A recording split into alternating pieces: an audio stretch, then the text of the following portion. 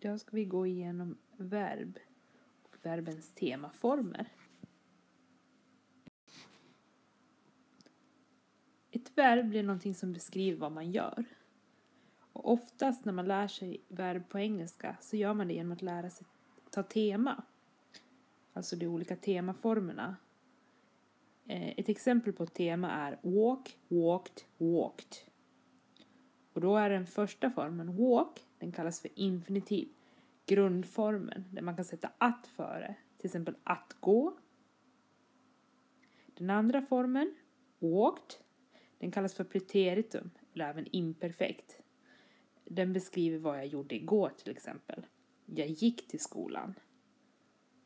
Walked, den tredje, den kallas för perfekt particip eller particip. Den kan man använda när man till exempel talar om vad man har gjort eller vad man hade gjort. Och man kan säga att alla verb är indelade i två grupper. Det finns regelbundna verb som är lätta att lära sig som följer ett mönster. Och sen finns det oregelbundna verb. Och det finns ingen annan utväg än att plugga in dem. Man måste lära sig utan till. Innan vi börjar titta på hur man böjer alla verb så måste man först och främst kunna den personliga pronomen. Och det är den personliga pronomen som man använder för att till exempel ersätta ett namn, en plats eller en sak. Då har vi jag som är I som alltid stavas med stor bokstav. Du, you, han, he, hon, she, den, det, it, vi, we, ni, you, det, they. Och då ser ni att vi har två you. Och den första är när man duar. Och den andra är flera personer som man duar som blir ni.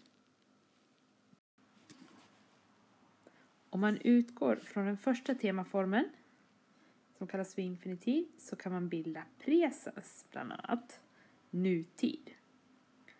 Och alla regelbundna verb i presens de böjs på samma sätt. De följer ett mönster. Och presens använder man för att tala om fakta eller ge information. Beskriva något som är permanent. Man pratar om vanor, vad man brukar göra. Och i presens så får de regelbundna verben ändelsen s i tredje person, singular. Det vill säga efter he, she och it. Vi ska titta på ett exempel. Då har jag valt verbet like som exempel, att tycka om. I like, you like, he likes, she likes, it likes, we like, you like, they like. Och det är alltså den tredje formen som skiljer sig åt. Tredje persons i singular där man lägger på ett s. Sen finns det några undantag där det handlar om stavningsförändringar. Olika verb som slutar med andra ljud. Som till exempel s eller sh. Och där ändras stavningen i he, she och it. Alltså den tredje formen i singular igen. Och då blir till exempel he kisses a frog. She teaches English. Då blir det ett es. Sen finns det också en annan stavning för verb som slutar på y. Och då gäller regeln att finns det en konsonant innan bokstaven y i slutet, då blir det ändelsen ies. Som he studies English, she cries a lot. Däremot med verb som slutar på y men som har en vokal innan får vanlig s-ändelse i he, she och it. Som till exempel he plays the piano. Sen finns det också två oregelbundna verb som är väldigt viktiga att kunna böja. Och det är verben have och be. Vi ska kolla hur man böjer verbet have först i nutid. I have, you have, he has, she has, it has, we have, you have, they have. Verbet be som betyder att vara. I am, you are, he is, she is, it is, we are, you are, they are. Och de här 2 oregelbundna verben måste man bara lära sig utan till. Nu har vi kommit till de 2 andra temaformerna som man främst använder till dåtid. Och dåtid är alltså saker som har hänt. Och dåtid är indelade i flera olika former. Och alla dessa former kan man hitta i verbets tema. Till exempel come, came, come. Och då är den andra formen, den kallas för preteritum eller imperfekt. Den beskriver något man gjort, till exempel igår. Yesterday I came to England. Den tredje temaformen, den kan man använda till både perfekt och plusquamperfekt. Tillsammans med olika hjälpverb. Perfekt, det bildar man med hjälpverbet have. Och det talar om vad man har gjort. I have come to help you. Medan plusquamperfekt, det talar om vad man hade gjort. Och det bildar man med verbet had plus den tredje temaformen.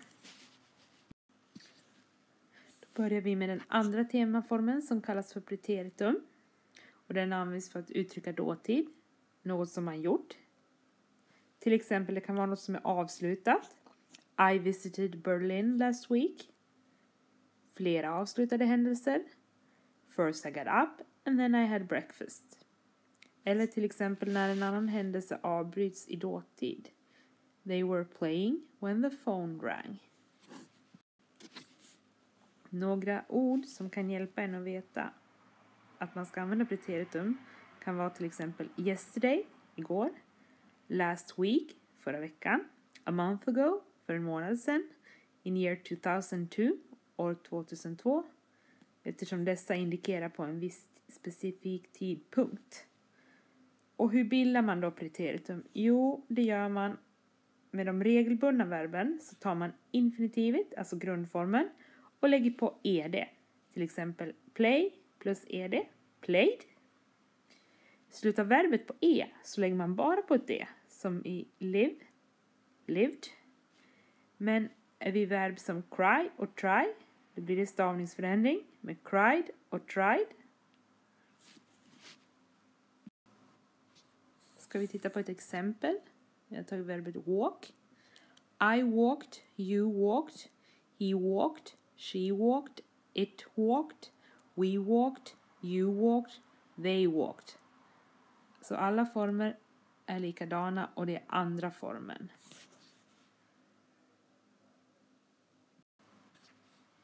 Sen är det ju så att det finns en hel del oregelbundna verb som man måste lära sig. Och det är därför det är så praktiskt att lära sig ett tema.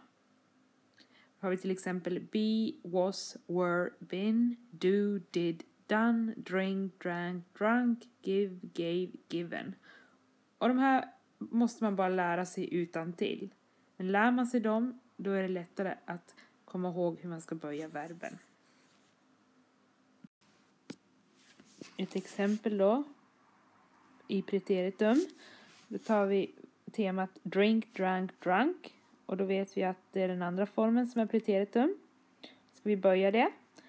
I drank, you drank, he drank, she drank, it drank, we drank, you drank, they drank. Så det är alltså samma form hela vägen. Nu har vi kommit till den tredje temaformen. Och med hjälp av den kan man bilda bland annat perfekt. Och perfekt är också en form av dåtid. Och bildas med hjälp av verbet have plus den tredje temaformen. Och perfekt uttrycker något som har hänt. I have read the book. Perfekt är en slags obestämd dåtid. Det har skett någon gång i det förflutna. Men man kan inte riktigt avgöra när. Man vet inte riktigt när jag läste den här boken. Här kommer 2 exempel. Och först ska vi börja ett regelbundet verb i perfekt. Och då var det ju bara att lägga på ed på ändelsen på infinitivet. Alltså grundformen. Walk. Så blir det I have walked. You have walked. He has walked. She has walked. It has walked.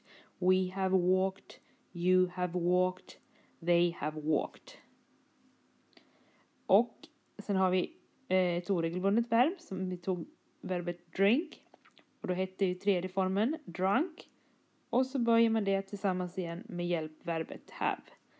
I have drunk, you have drunk, he has drunk, she has drunk, it has drunk, we have drunk, you have drunk, they have drunk.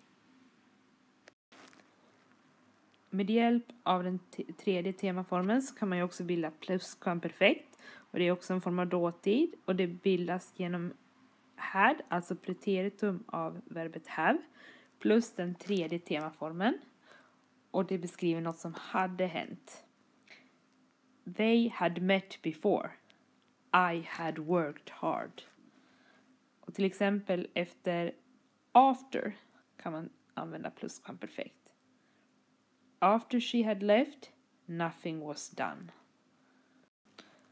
Vi ska även få 2 exempel här. Ett regelbundet och ett oregelbundet. Och vi väljer verbet walk igen. Och då är det alltså had plus tredje formen.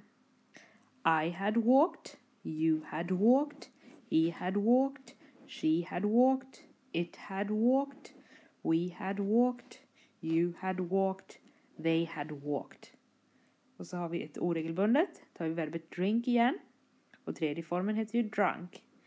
I had drunk, you had drunk, he had drunk, she had drunk, it had drunk, we had drunk, you had drunk, they had drunk. Lycka till nu med alla verb.